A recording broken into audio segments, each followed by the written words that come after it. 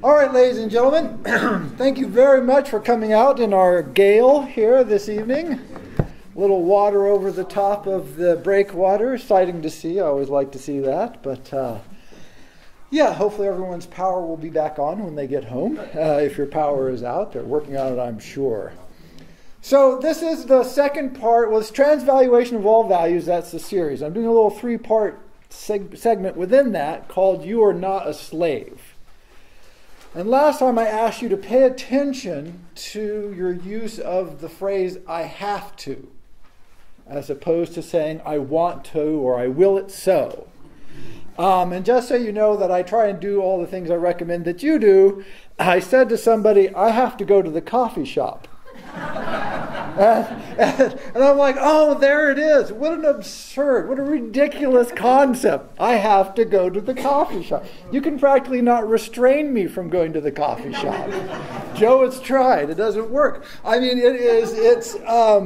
but this notion that everything we do, we try to ascribe to outside necessity.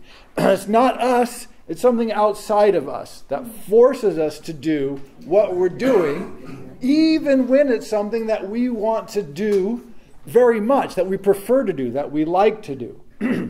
And so that was the first part of You Are Not a Slave. The second part this evening is play, not work. And I want to focus on this because I think of all the things that we tell ourselves, the one I hear the most is, I have to work. I have to work. I have to make a living. A guy's got to make a living. A person has to make a living. So just to be clear, you do not have to make a living. No one cares whether or not you make a living, besides you perhaps. The universe doesn't care. In a couple of billion years, the sun is going to begin to expand and burn the earth into a cinder. You don't have to make a living.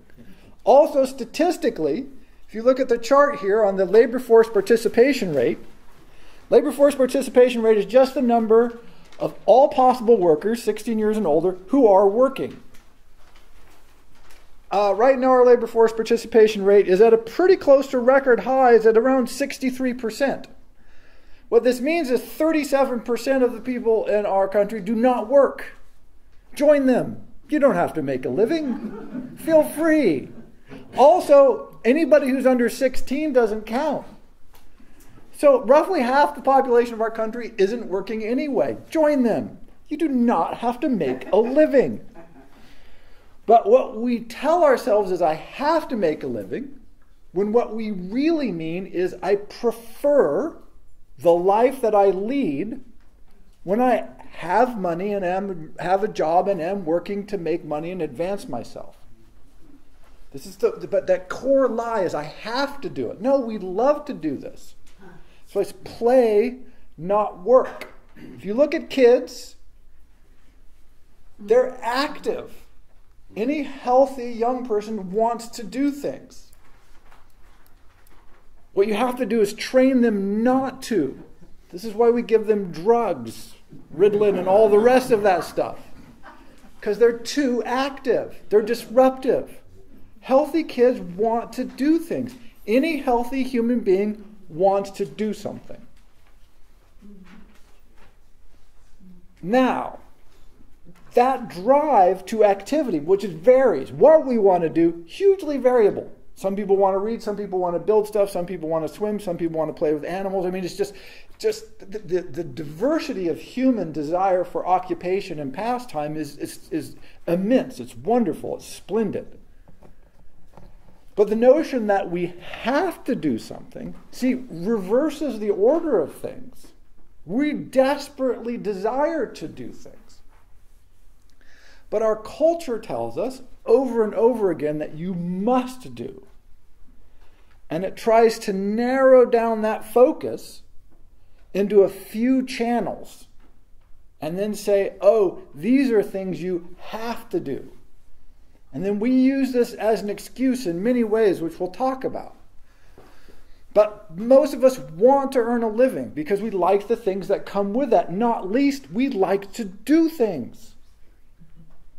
We prefer to do things.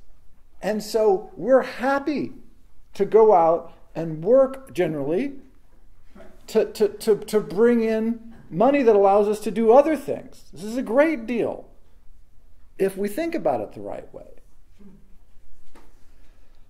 But what's happened is we've taken on the slave mentality, which has a lot of parts to it. The first part of the slave mentality, or one part of it, is simply the I must. Once you say that, oh, now you're giving up your power. You're giving it over to your employer. One of the phrases I love is firing my boss. You don't quit, you fire your employer. Take the power to you. It's your power, you take it. Don't ascribe it to other people. And then because of this, we tend to put up with things at work that we don't need to, unnecessarily. Often people take suffering and pain and stuff that's not being even put on them. They just take it on because they feel like that's part of the deal. If I'm not suffering and not really stressing, or at least pretending to, then I'm not really, quote unquote, working. Yeah, we'll just call it play then. I've got to go play today. I have a play date at 5 o'clock to do what I want to do. And so we take on this guise of being oppressed. And again, it comes in a couple of parts. One part is, and one reason we love this guise, by the way, is it frees us from responsibility. It's not my fault. It's not my choice. It's the external structure that's at work. I have to go places and do things, not because of me, but because of them. Because of the structure in which I live, my employer, or my obligations, which come from apparently someplace else besides myself. So this is the great dodge of responsibility. This is beautiful. We love this. I would love to do this, but I have to work. My kids are the most important thing in my life. I wish I could spend more time with them, but I have to work. Right? Which is to say, kids, holy shit, look at that. Just this is terrible. A couple of years ago, about a decade, I guess, there was a huge snowstorm in Washington, D.C., and no one could get to work in the whole Virginia, D.C. Metroplex area for like a week to 10 days. And they said when they finally cleared the roads, everyone was like giddy to be back at work because they'd been stuck at home with their kids and their family and their husband and their wife for like 7 days in a row. And they were suicidal. They're like, oh God, we're so happy to be back at work. Because secretly they really loved it. So one, it gives us this whole structure in which we don't have to make any decisions and we can abrogate personal responsibility, which we love. That's our step one. Step two is I don't have to ask myself the internal question of what do I want to do? Ooh, because that's an evil question. If I have to ask myself what I want to do and I can identify it, well, now I'm responsible theoretically for acting on it. And I can go, how does what I am doing line up with what I want to do? And so people get in there and then they just in this mindset again of the slave. This is me, I'm oppressed. And if you ask people, well, what do you want to do? They say, oh, I don't want to do anything. See, that not doing anything is the slave's dream. If you're impelled always to do things you don't want to do, not doing them makes sense. But that's not us. And yet we still dream. The dream, in theory, is, oh, I'm just going to lay on a tropical beach for apparently ever. If that is your dream, you're sick. You are a sick human being. Now, it is not wrong to want a break and to go on a tropical beach and lay there for a finite amount of time. That's great. But most people would slowly go insane in that environment. Most people, 99% of people, would be wildly unhealthy for them to do nothing but lay on a beach, besides the whole sun exposure thing. Even if you have an infinite amount of sunscreen, it's still not good for you. Because people want to be active. We want to do things. We want to make, we want to create, we want to express, we want to have experiences. But once we've trained ourselves into thinking that doing is bad and we don't like it and we're suffering, then we think naturally enough that, oh, not doing. That's liberation. That's freedom. That's what I really want. Again, that's different from saying I want to take a break. I've been doing things I like. Now I'm tired. I want to take a break. Perfectly reasonable. But to just say, oh, if you didn't have to work, what would you do?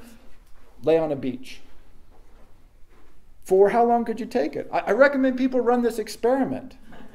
If you're still on the college or school schedule, this is great because you can run this experiment every summer. And often people students just go crazy. They're like, it's great for about 3 weeks, then I'm just bored, and so then I get drunk and light things on fire. And that was not very smart, but it was fun, and then school started, and that was kind of a relief.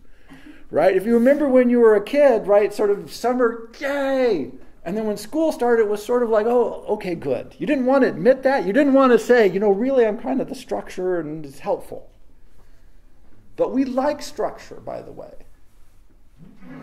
So that ability or desire to avoid having to address both ourselves and to admit externally that probably we're not as unhappy as we often claim makes us abrogate our own power and responsibility. And so this leads to resentment, by the way. So people resent their employers. Now, resentment is just you hating on you. Your employer doesn't care if you resent them. You care if you resent them. It's just you. It's you fighting with you. And the reason you resent is because you know this doesn't have to be this way. You can feel that tension in yourself. You're fighting with you. That's resentment. And you can see this in all kinds of structures. And the example I want to use is Walmart, just because they're the largest employer in the United States. They're also a notoriously evil employer. So a notoriously evil employer is also the largest employer in the United States. I think that's hilarious. People cannot be deceived when they apply for a job at Walmart.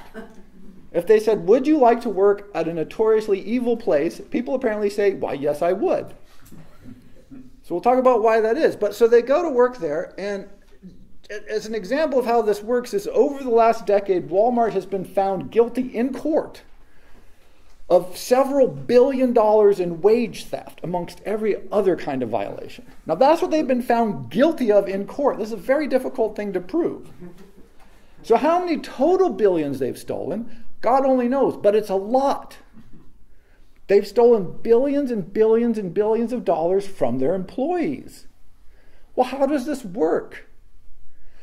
Well, because the employees feel small and threatened, they know they're being screwed, but they're fearful. And so they don't feel like they can do anything. And then their managers, who know they're screwing them and probably getting screwed themselves, are fearful. And so they feel like they have to do it even though they don't want to.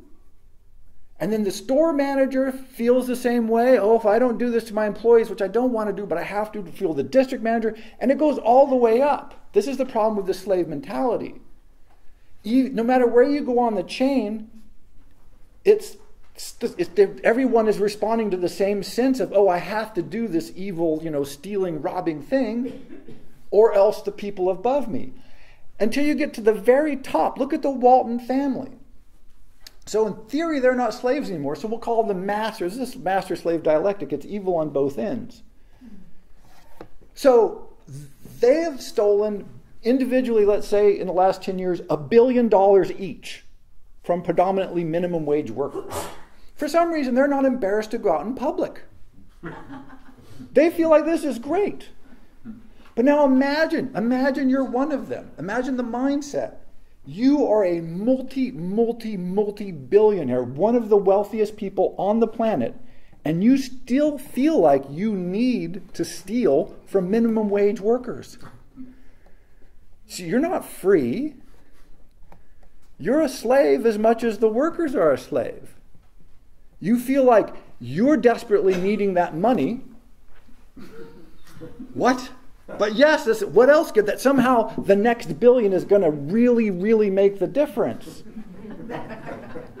And you feel like you need to get the stock market returns that make the investors happy. So, where's the win in any of this? Right? You have this vertically integrated slave mentality of fear. And maybe at the top the masters are just totally nuts. And so this is what happens, because if you're playing, this stuff is different. And so that's what I want us to start thinking about. How do you break out of this cycle? Well, the first thing to note is you want to do things. So let's say you're in a place where Walmart really is the only gainful employment around, which is a lot of places. Walmart is in places where, okay, the economy is not doing so great. I want to make some money and do the... So first, I did the rough calculation. It's hard to get the number on employee theft from Walmart, but they're definitely way behind. So employees, as far as I can tell, need to steal about 4 times as much shit from Walmart to catch up with the amount that Walmart is stealing from them. So if you work at Walmart, do the math yourself, have a TV. And part of this, one way to approach this is then notice if your manager does something and screws you out of your breaks for a month. So now you've lost $10 or $12 worth of earnings because they keep taking this from you. But if you take a $100 TV, it's now funny that they're stealing $10 from you because you're stealing $100 from them. So this is fun. Because you think it's hilarious when they say, oh, we're shaving an hour off your work. You go, okay, that's a good deal. I'm happy. This is fun. See how much more fun that is? Because you're stealing so much from them, then they're stealing from you. Now the power's the other way around. And you feel good about it. You feel like you're one of the Waltons. Right? Another way, perhaps if we don't want to go down the just steal stuff route, although I don't know, I'm not sure. The Waltons don't seem to be embarrassed. See, notice that. They aren't. Our society embraces them. They're amazing. They're wonderful. They're titans of industry. If you steal a $100 TV, you're an awful, terrible, rotten person. It's weird. See, that's a weird ethical thing. But another thing to do is just work less. Right? There's an old joke for the former Soviet Union that went, oh, they pretend to pay us and we pretend to work. Right? And I think that's good. If you acknowledge this, if you know this is what you're doing and you can embrace it and feel good about it, well, then it's fun again. And when your manager says, oh my goodness, none of these boxes got put away, you're like, oh my gosh, you're right. Look, they're still there. Just like yesterday they were there. Come back tomorrow, let's see what happens. It's getting exciting. That just sort of don't take it on. But we have this notion of be a good worker, work hard and get ahead. What's a weird concept? We don't say be a good player, play well, have fun today at work. We don't be a good worker. And on one hand, there is a joy in working well, being competent, achieving something, producing, being part of a team, contributing. We love all that. Very human, I think very healthy. But if you're in a system when all those desires are perverted and robbed from you, then you need to be aware of this. You need to know, oh, this is not a reciprocal thing.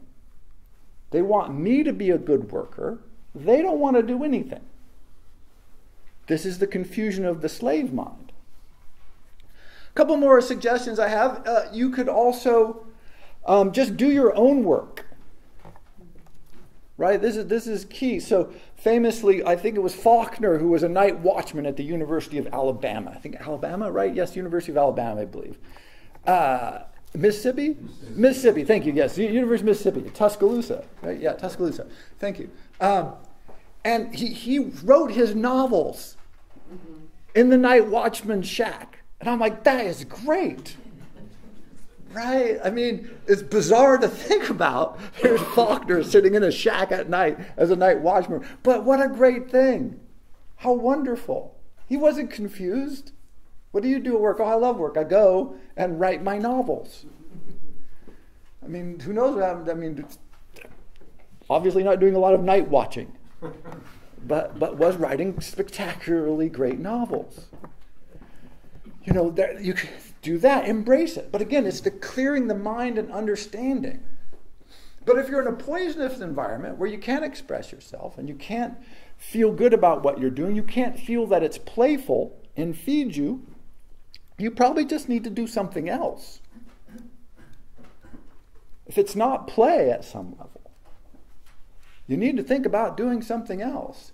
And that's where you have to let go of that slave mindset. But I often think I often think we often lie to ourselves about how much we actually do like our work. Much of this, I think, is a pose. We're perfectly pleased with what we're doing, or at least moderately pleased. And so we don't want to admit that.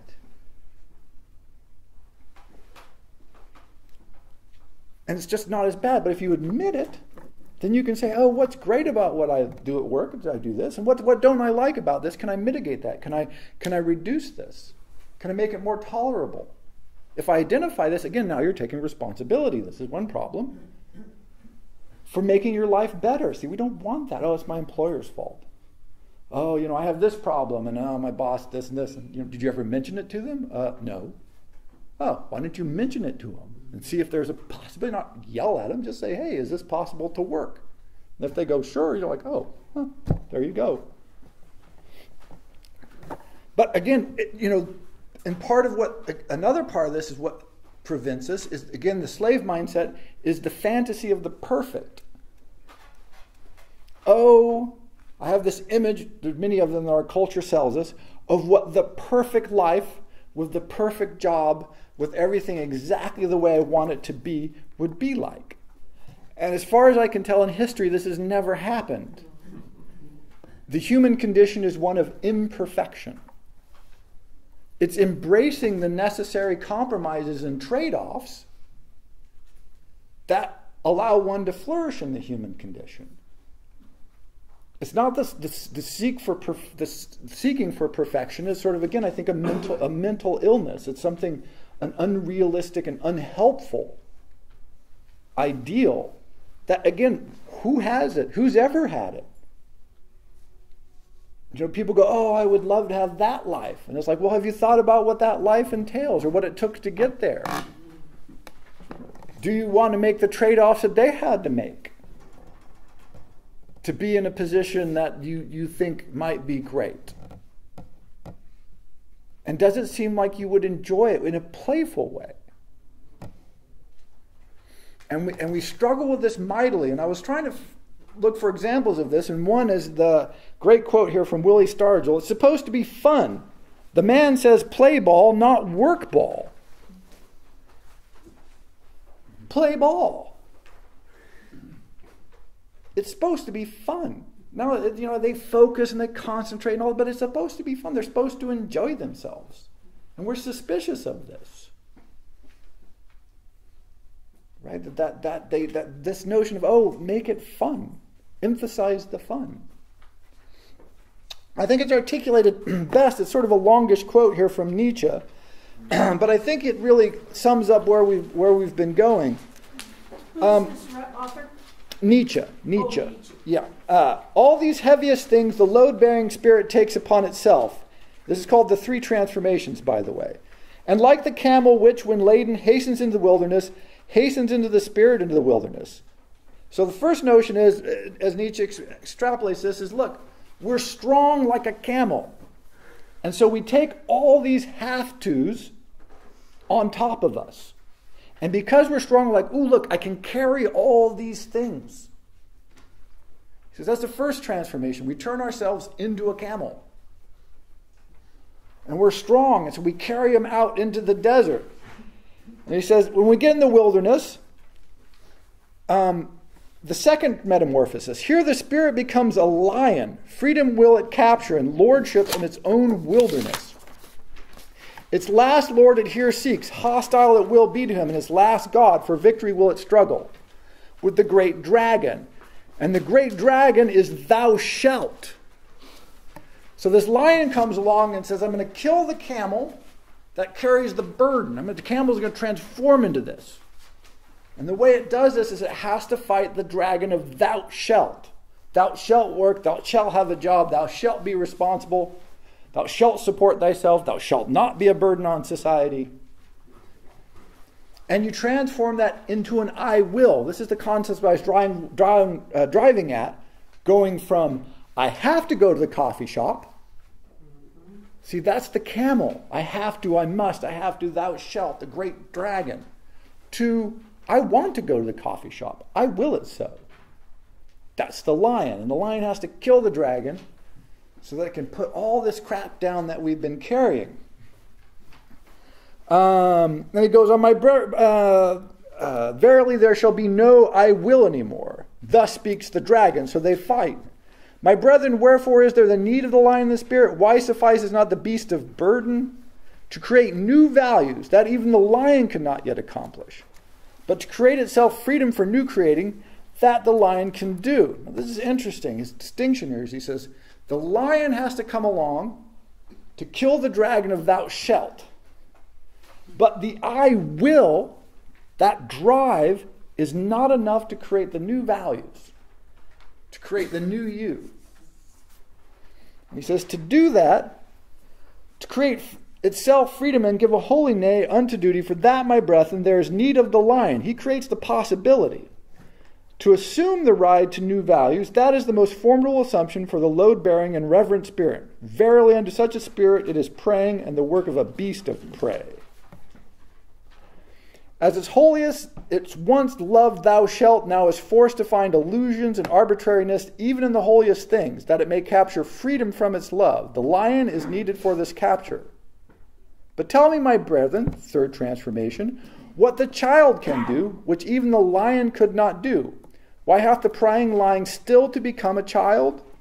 Innocence in the child and forgetfulness, a new beginning, a game, a self-rolling wheel, a first movement, a holy yea.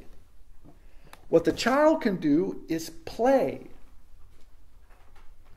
It makes itself a self-rolling wheel, a yea saying, a yes to itself, to the world, to make it joyful, to make it fun. So that what it does, it transforms into play, whatever it is that it does. And again, if you watch children, you must have noticed them do this. If you give them virtually anything to do, even if they fight you at first, once they get along with doing it, they almost immediately transform it into some kind of game. Often an unproductive and unhelpful game, but a game nonetheless. They transform virtually anything into play. And then they don't care what they're doing, because it's play. And then they'll do that until they get bored and they want to do something else, or until somebody gets hurt. In which case they cry and they go, let's do something else. And then usually in like 5 minutes they're like, no, let's go back and do that thing that got hurt. That was actually fun.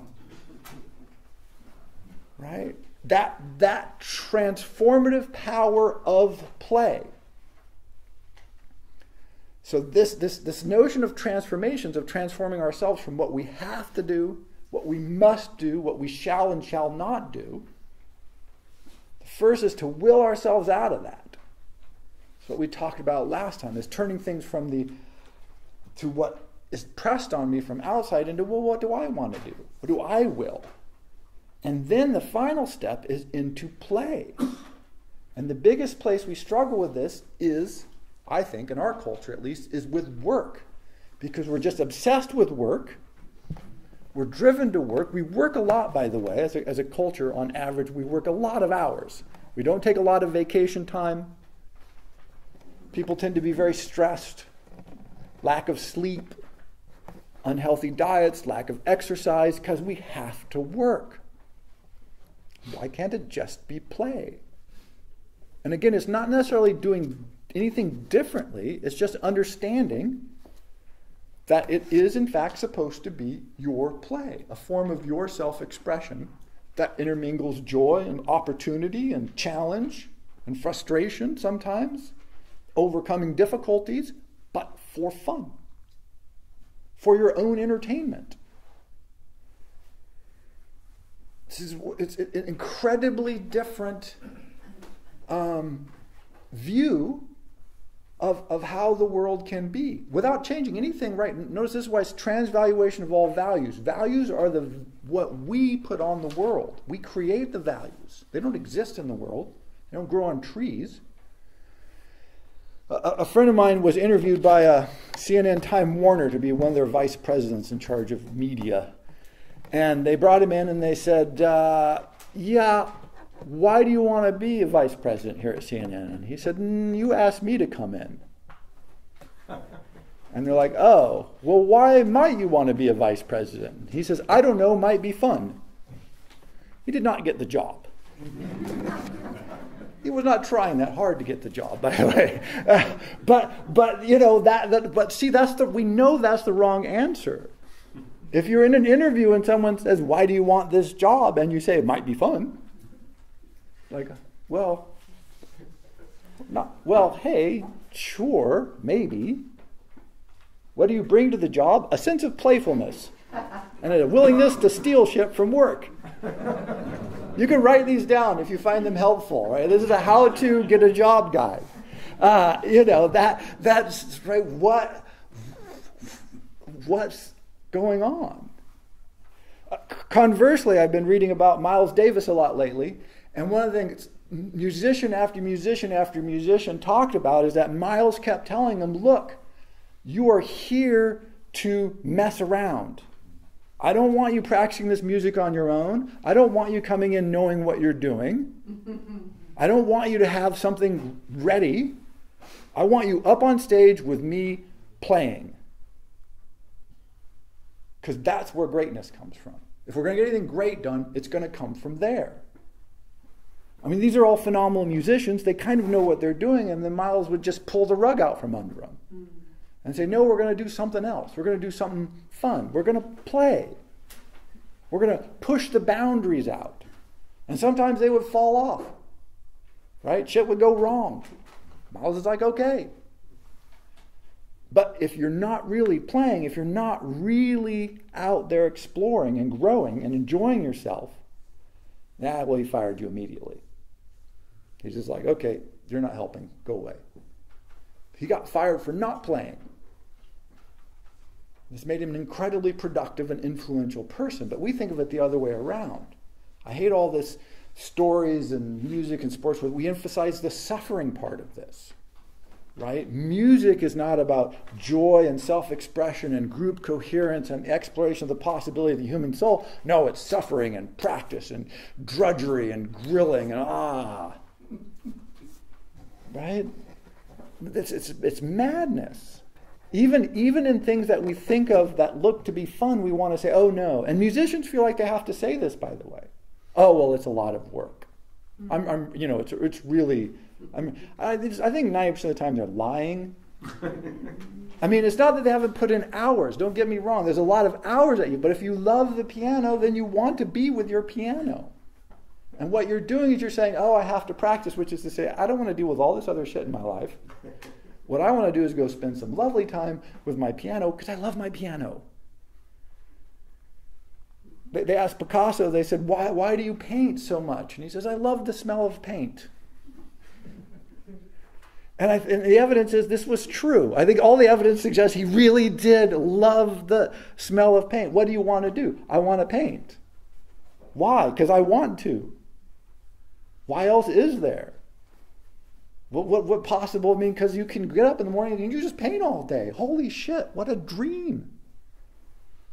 You can get up in the morning and do all kinds of things. I mean, it's a huge world. We have all this opportunity. And even when we are doing what more or less we would like to do, we say, I have to go to the coffee shop. What? That's just madness. And yet there we are. But that introduces a sense of poison, of resentment. And part of this is the wanting everything. That the wanting the perfection, which I think is a poison, but there's also the wanting everything. And this is one of the strange problems here. No matter what you're doing, you're not doing an infinite number of other things. If you think about all the things you could be doing and how they could be better than what you are doing, absolutely, you're doomed. Because the power of the human mind to create fantasy is impressive. I think it's a wonderful faculty, but it often leads us down these rabbit holes. Oh, I could be doing something better. Yeah, you could be. But don't you want to be doing what you are now? If not, stop doing it and do the other thing. But be careful, because when you're doing that other thing, you can think again, oh, I would really like to be doing something else. And then you could think, oh, right, you can see where this is this endless try. Well, what do you really want to do? Remembering, and this is what I think freezes us often, is that when you decide you want to do anything, you're deciding not to do literally an infinite number of other things. I could build a car, I could learn a language, I could go for a long walk, I could throw rocks in the pond, I could climb a tree, I could read a book.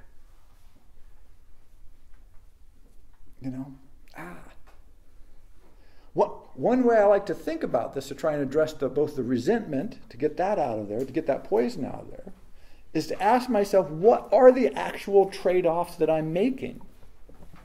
So it was just finals week, and so one of the trade-offs you make during finals week is you have to grade a hell of a lot of papers. 600 pages in my case. So this is evil, by the way, if you're wondering. It's an evil, evil process, and it makes me hate students, which is good. But the thing is, this only comes around once a quarter. 3 times a year if you're on the quarter system, twice a year if you're on the semester system.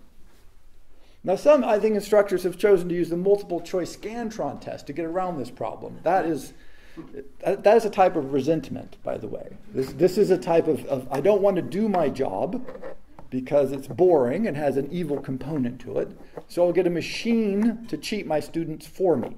It's pretty much like being one of the Waltons.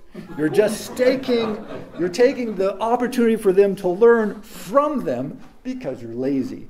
But the idea is that, yes, this is not the most fun part of the job, but it's a necessary component of doing a good job. And if a job is worth doing, it's worth doing well. I think one of the ways we poison ourselves is by doing things unwell. We feel unsatisfied because we're filled with resentment, and so we do something half-ass. Where's the joy in that? If we get it done, we can go, well, I did that half-ass thing, and it's done. Oh, well, that's great. And if we don't get it done, well, geez, I can't even do a half-ass thing. See, we build these little traps for ourselves. Because we don't want to just go, oh, if 90% of some process or job is great and 10% is I don't really like, that's a pretty good trade-off in this world of imperfect humanity. And I can't think of anything, talking to anybody, who there is, some aspect of what they like to do doesn't sort of irritate them. My friend Jim Ball, he stopped carving wood. He's a brilliant master carver. He switched to painting, but he's I think he was a better sculptor than he was a painter, and he lived as a professional painter for decades. And I said, why on earth did you stop carving? You're just beautiful, beautiful sculptures, human heads, just lovely. And he said, I hated sharpening the tools. And I'm like, what? And he said, yeah, it's the most irritating thing in the world. It's having to sharpen those damn knives all the time. And if you didn't sharpen them, you'd be working away and it would check the wood and you get a big gouge and you're like, oh shit, now I got to, so I just switched to paint. And I just thought that, I was like, okay, good for him, fine. But everything I think is going to have that little aspect of, now I have to sharpen the knives. Or, if you love to cook and work in the kitchen, maybe you don't love to clean, right? You're like, okay, that was great. There's a big party. We've all had this big party. Woo, fun. And you're a little tipsy and it's late and you walk in your kitchen and you go, oh my goodness, time to move. Right? That's just sort of, but recognizing that, this is part of it. It's not like a shock that having 20 people over at your house generates a fair number of dishes. It's just an is. And so you can go, either, hey, this is part of it. That's great. That's not the greatest part of it, but hey, that's fine. I embrace it. It's the process. Fine. Or you just go, I don't want people over anymore. Neither is a wrong answer, by the way. What's wrong is to be shocked that there's dishes and go, oh my God, I can't believe there's dishes. Now I got to clean this mess up. And it's like, whoa, no, wait, who, time out. Who invited the people over? Did they invade your house? Sometimes it feels that way, of course, but no, right? So that's how quickly we're able to take the resentment in. And again, this is just a self-poison. And the way to work against this, particularly in the situation with work, is to say, does this really bother me? Is it necessary? Is there a way I can transform this into something that's much more pleasing? Can I simply avoid it? Will it go away? I once didn't answer my campus email for 2.5 years. And then I got in trouble. But it's amazing. For 2.5 years, you could go without answering your email before you got in trouble. It lets you know that it's really not that important. Right? And so just let it go. Whoo, be free. These sorts of elements of just saying, where are the real, what's really vital? Vital for them, vital contribute, and vital for you. And how do you negotiate that? And if there's no way to negotiate that, well, you need to be someplace else. My dissertation director, a brilliant woman, Dr. Diane Elam, when I was first getting ready to go look for jobs, she said, remember, you are interviewing them. You don't want to be someplace you don't want to be. Now that sounds obvious. And at the time I thought, that's an obvious phrase. Now I realize that, no, this is incredible insight. You don't want to be someplace you don't want to be is extraordinarily true, and yet really, really not well processed, I would say. People do not act this way. Behaviorally, if you track people, they seem to be a lot of places that they don't want to be, doing things that they don't want to do, which is odd.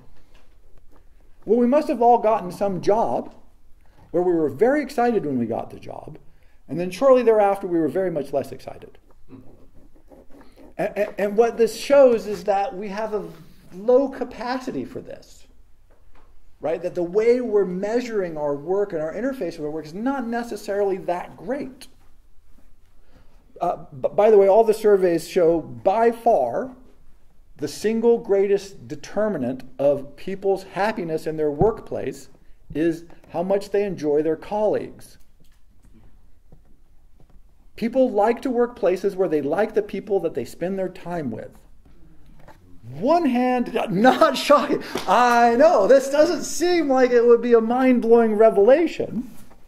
But ask yourself, this isn't part generally of an interview process. Hey, who am I going to be working with? Are they fun? Will I enjoy them? Are they my kind of people? That is, can I meet the people that I'm going to work with? Do they seem like the kind of people I'm going to want to work with? What kind of workplace do you have? Think of it. I mean, it seems the most obvious thing, but you don't get to do this. No, we're interviewing you. We're going to tell you what division you have, where your office is, and who you'll work with. Well, what if you tell me to work with people I don't like? What if I'm working with people who don't like me? And that's going to make work unpleasant to go in every day. People do this, by the way, unbelievably. They go into where somebody doesn't like them every day and try to interact with these people. And it turns out no one feels good about this. So it's not pay, it's not status, it's not a corner office.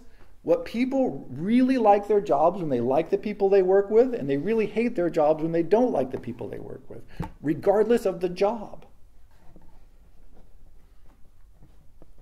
And so, this is one thing to look at, to say, what kind of people do you want to work with? Who do you want to spend your days with?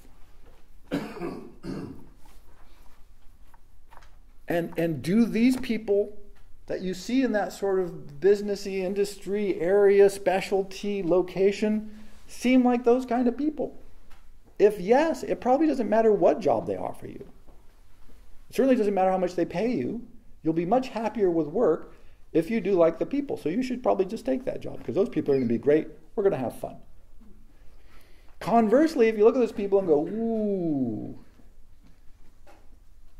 are they, ooh. Similarly, it probably doesn't matter what the job is, how much they pay you, what your opportunities are, you're not going to like it. Because you're spending time with people you don't like and who don't like you. Seems obvious, but it's difficult to get through our minds. Because one, we like to think everybody's going to like us. Statistically, this is highly unlikely, by the way. And the other side is we tend to focus on all those other elements, like pay and status and chance for promotion and all these other things that look good on paper, but you don't live there. And so it's hard to have a sense of play when none of the people in your office want to play with you. They don't feel like they're all playing the same game. And so we struggle with that, and again, we build up the resentment, and this just makes us feel evil. And again, to return, doing nothing is not the converse of this. Doing something joyfully is the converse of this. Doing something that you feel evil and stressed about versus something that you feel joyful, that even if you're tired, fills you with energy. Or you get up in the morning and go, wow, I can't wait to get to work. I've got this great project to work on. Or these interesting people to talk to.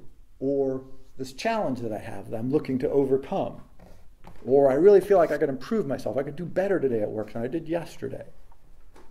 Those are human, very strong, powerful human desires.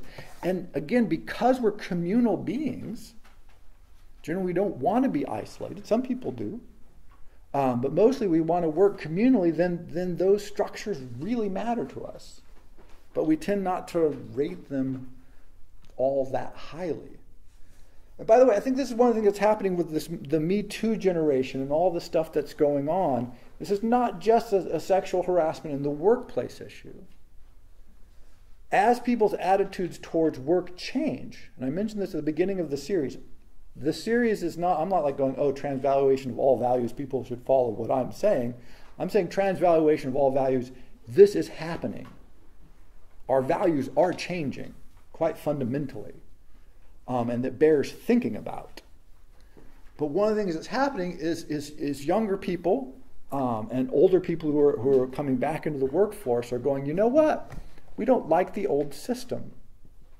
The old system is broken. I don't want to be in a hierarchy where you tell me you will give me a pension and a raise every 3 years and job security, and I'll just do whatever the hell you tell me. Number one, those jobs are gone anyway.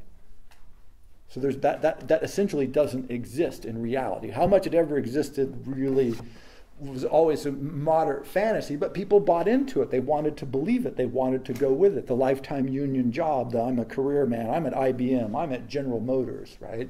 That sort of concept. Well, all that social contract, to the extent that it existed, has been shattered, blown up. We all know this, right? That notion is just gone. Anybody can be fired at any time. And so then how do you reevaluate your relationship to work if it's not at least some sense of stability and hierarchy, which people tend to love, by the way? A better way, I would argue, is to evaluate based on this notion of play, of joy, of fun, of enrichment. Now, this doesn't mean, oh, you're going to be some high-flying person who's a director, or I don't know what, the head of a company, although it might, if that's your thing, it might. But it also might just simply be, oh, I like to work at a team. I work at a restaurant with great people who make really good food. People like it. What could be better than that? To deliver quality people to fun people and enjoy it as we do it. I mean, it could just that simple. People like this, by the way. People like to go to nice restaurants where people are enjoying themselves. And conversely, it's fun to work at nice restaurants where people come in and enjoy themselves. There's a whole communal feedback thing. It's not that complicated. It's not like a huge earth-shattering, but that notion of making it fun, making it playful, changes the dynamic. To say, oh, what we're really worried about is everybody enjoying themselves in sort of mutual compromise, everything that has to happen. If no, well, shit's got to change. By the way, most of these places that I've been in, one rule that they have is if you're an unpleasant customer, they simply throw you out. They will not deal with you. You are not boss. The customer is not boss. See, the customer is always right. See, that is the slave mentality. What that says is your money buys your rightness for a finite amount of time and in this interaction. No, no, no. No. Your money allows you to participate, but you also have to be a pleasant or at least passably decent human being, or we'll just get rid of you. We're not here to serve you. We're here to enjoy ourselves together. The customer is part of it. Eats the food. We have somebody to serve. Yay. But you're not the only part of it and not the most important part. That's an entire change of attitude. And by the way, it upsets us when we encounter this. I've seen people have this happen to them. Because the rule is, I have to slave someplace. And then I get money, and I can take that money and make you slave for a finite amount of time. If you don't believe this, ask anybody who works in the hospitality or service industry. I have made my money by slaving, so I am small. And so I'm now going to take that money and make you feel small so I feel big about myself. And then you have to take the money, making yourself feel small so you can go someplace else, make somebody else feel small. And this just cycle of slavery. If you break that, people are horrified. Horrified. Tim, who used to work at the Tyler Street, who is a bit temperamental, but a brilliant, brilliant chef. Some people came in, I never have learned what they actually said, but they said something to the barista behind the counter. And he grabbed, I don't know how much money out of the tip jar and threw it at them and said, "Get the hell out. If you ever step back in here again, I will call the police." And they were just these sort of well-dressed, wealthy-looking tourists who had made one complaint too many, and that was it. And they were horrified.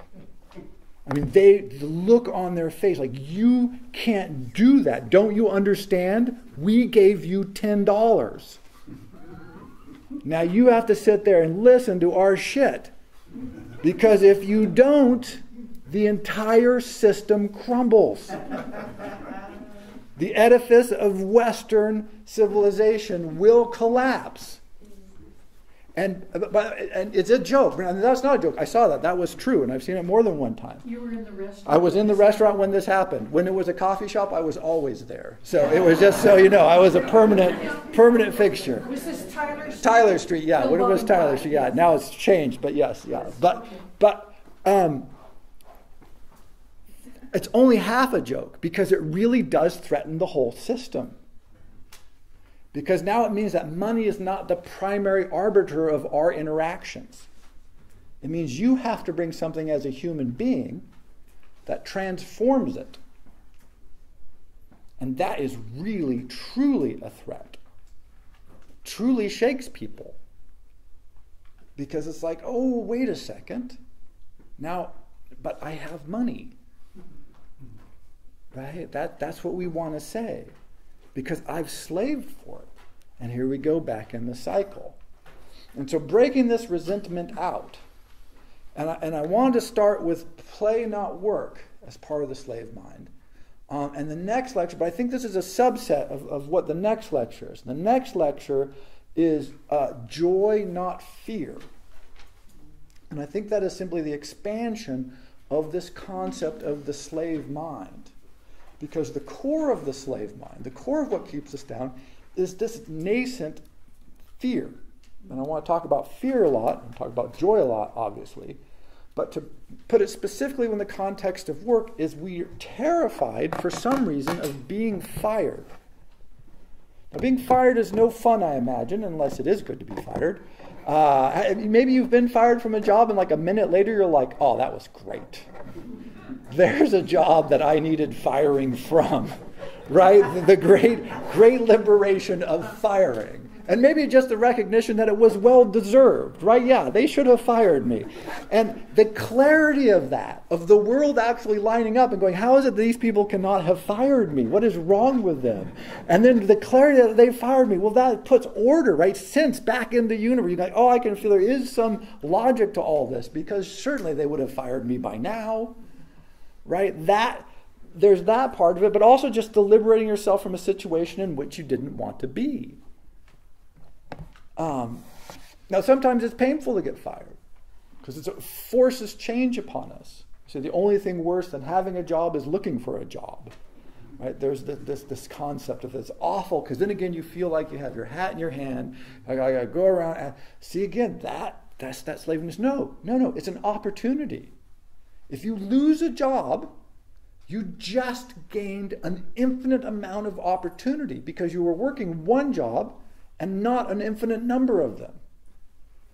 The chances that you will not be able to find a different and better job, statistically, are unbelievably small. Because you just opened up a vast possibility that you weren't seeing because, of course, you weren't looking for a job because you had a job.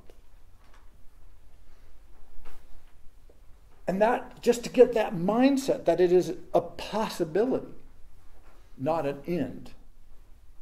And it's easy also to say, by the way, that, oh yeah, you have a lot of opportunity if you're not poor, if you're someplace that has, resources, if you have education, all these opportunities. In part, yes, that's absolutely true. The flip side of this, though, is freedom, not being a slave, does not mean bad shit doesn't happen to you. This is the key. Bad shit happens to you whether you're a slave or not. It's the human condition.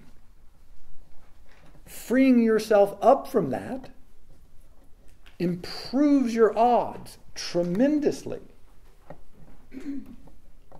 If you're in a situation where you say, wow, my community, I want to stay here for all these reasons, there's only one decent place to work, and I work there and it has all these problems, well, articulate that to yourself. And say, well, I know why I'm doing this, and it's good. Or, no, it's actually not worth it. I'm not going to do it anymore. But at least you can articulate it. There's a liberation in that. Because you don't have to pretend like you're a slave anymore. You know why you're doing it. It's your choice. You're choosing. You make it. You give it its value again. Your employer doesn't. Your workplace doesn't give you its value. You give it the value. And then you put the value on you. You make it meaningful. And then you can set the rules. And you'll know, well, now they've crossed a line where it's not meaningful anymore. It's insufficiently valuable for me and my time. And then boom, you're free. You're in control. And it's extraordinary how liberating it is to feel just that sense of control, of knowing. I don't have to do it. I can leave when I want. There. Even if I don't take it, it's a huge transformation of the values that we put on all kinds of things. I'm no longer being oppressed. I'm no longer being forced. It's my choice, my power, my opportunity. And it doesn't matter where you are or what condition, that applies. Maybe more difficult to achieve in various places, but the difficulty of it is just a human condition. We don't make it. It's an imperfect world, as I keep saying. You may have noticed this occasionally.